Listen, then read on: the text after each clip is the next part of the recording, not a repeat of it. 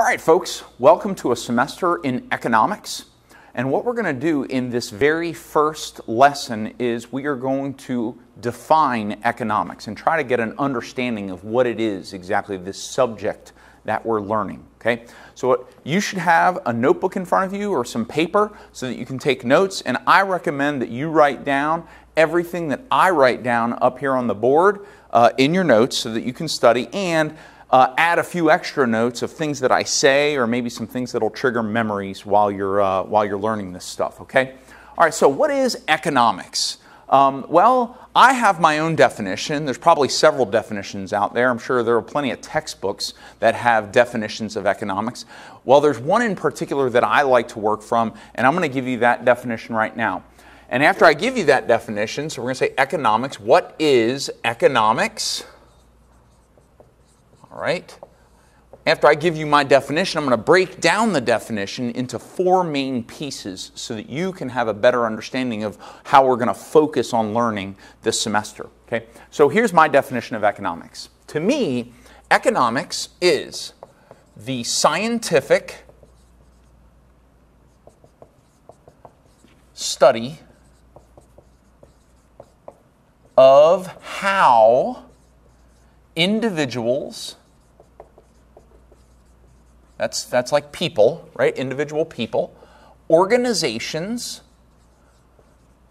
so that's like businesses or maybe government organizations or not-for-profit organizations, groups of people who come together to either make a profit or achieve some kind of goal, or let's say, or societies. Now, a society is like an entire country or an entire city or an entire state, okay? Change that to a societies. Or societies deal with the problem of scarcity. Scarcity. Okay, that's S-C-A-R-C-I-T-Y, scarcity. That word right there, scarcity, that is the main word in economics. That is the most important word in economics. If I were to give you a much simpler definition of economics, I would just simply say it is the study of scarcity. And I'm going to talk about scarcity in just a few minutes. So there are four main elements of this definition. The first thing I want to tell you is that economics itself is scientific. That it focuses on individuals, organizations, and societies. So that's its own one category. Economics has to do with how these groups or individuals, how they deal with. Now, the idea of dealing with is the idea of making a decision. When you want to deal with something, when you get a flat tire, you have to deal with that flat tire. And what that means is to make decisions about how to handle that flat tire. So dealing with is the idea of decision making, having to make a decision. A decision about what? Well, a decision about the fact that you are facing the problem of scarcity. You as an individual are facing the problem of scarcity, or an organization is facing the problem of scarcity, or an entire society, a country or a state or a city is facing the problem of scarcity. And like I said, I'm going to define scarcity in just a little bit. Okay, so here are the four things we're going to focus on is economics as scientific, economics as focusing on individuals, organizations, and societies, economics as dealing with decision making, and economics as handling the problem of scarcity. So in order to do that, what I want you to do right now is I want you to, on your notes, in your paper, I'm going to break up the board into four quadrants, like this, four quadrants. And I think you should also break up your notes into four quadrants, and we're going to put each one of these subjects in each one of these quadrants. So economics is scientific. So we're going to talk about what that means. Economics is concerned with individuals and organizations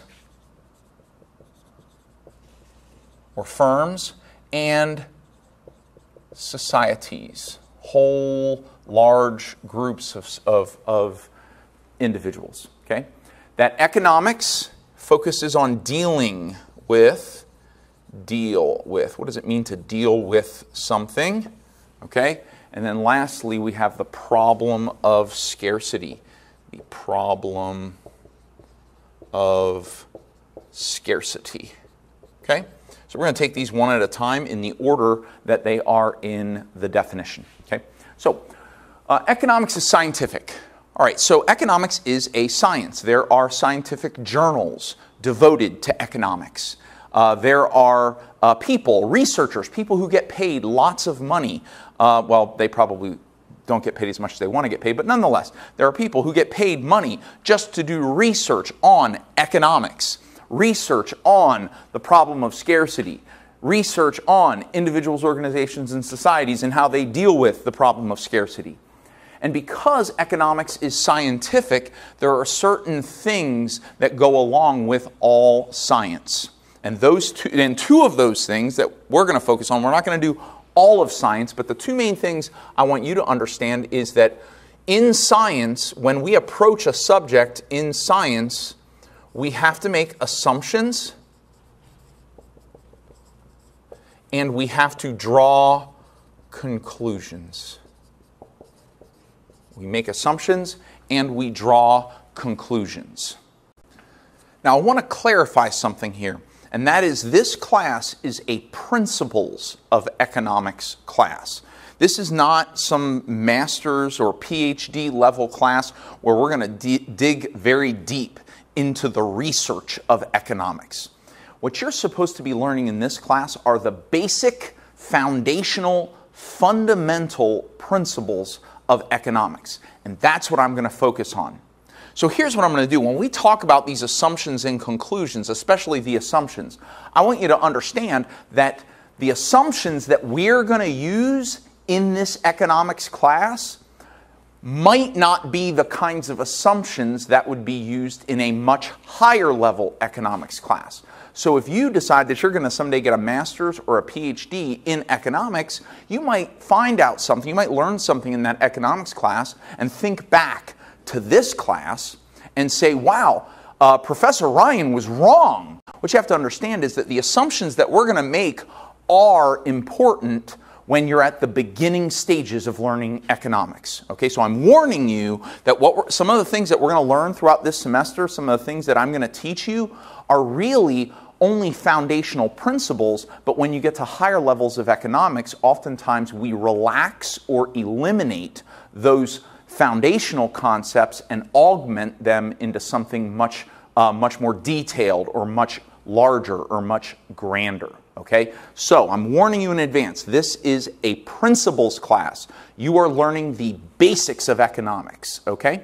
All right, so one of the basic assumptions, I'm going to give you two basic assumptions in economics. The first one is called the ceteris, that's Ceteris paribus, that's Paribus. That's the ceteris paribus assumption. I'm going to put quote marks around it.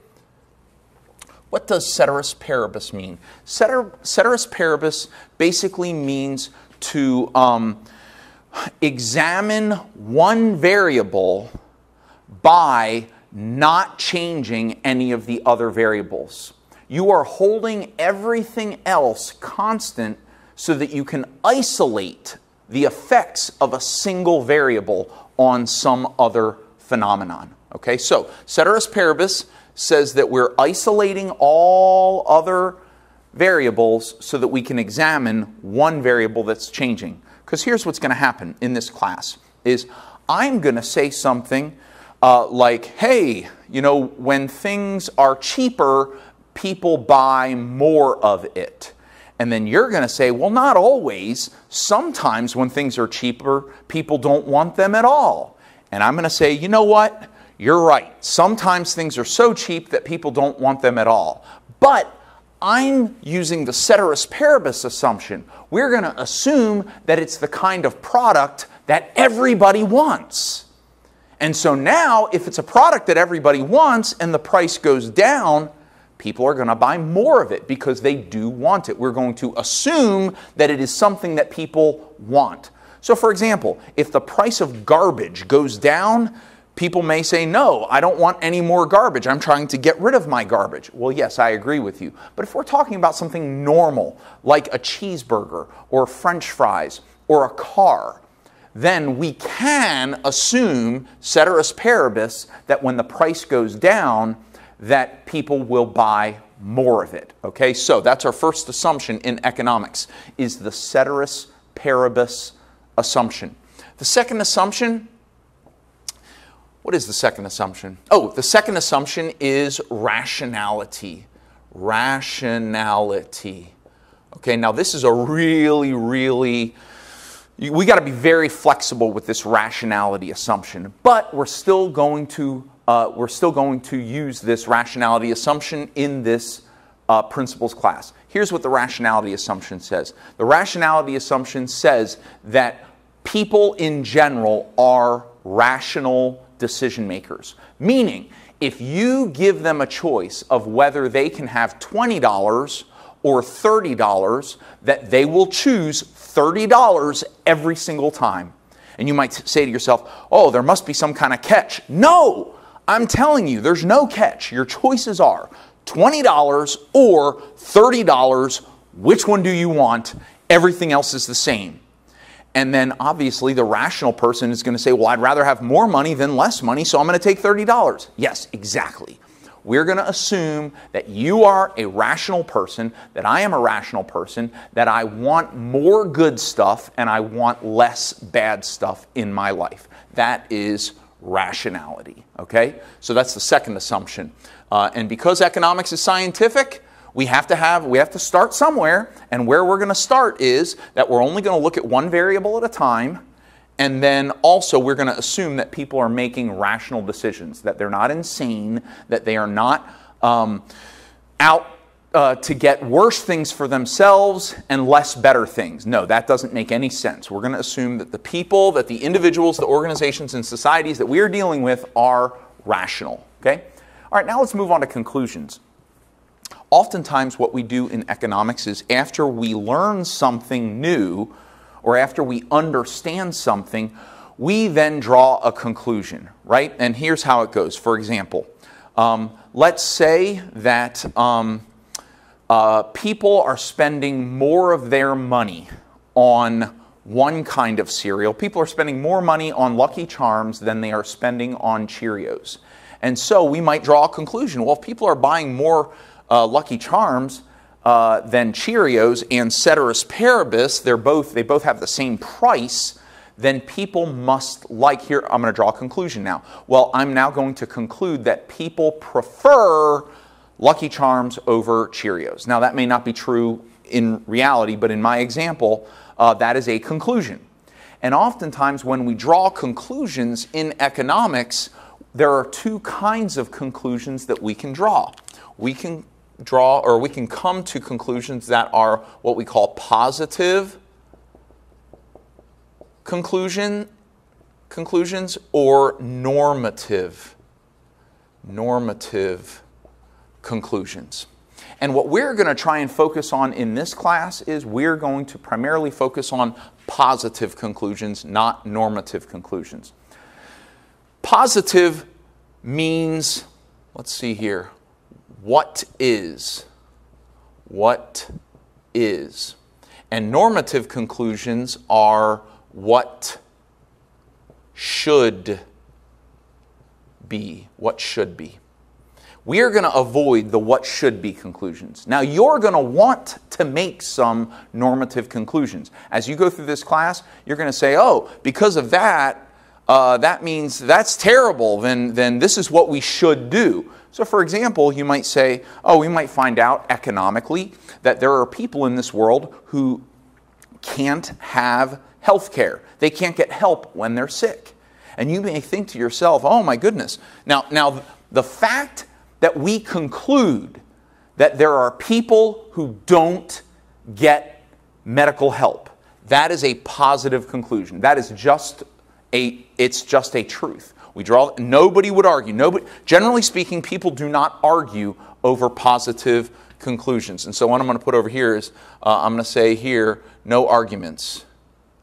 No arguments over positive economics. Sometimes we call it positive economics and normative economics. So I'm going to put positive econ, and here's going to be normative econ. Okay? So in positive economics, generally, people do not argue over the truth. Everybody agrees that 17% of the people get no health care at all. Yes. What do your numbers say? 17%. What do your numbers say? 17%. We all agree there's no argument, but here's where it becomes argumentative, okay?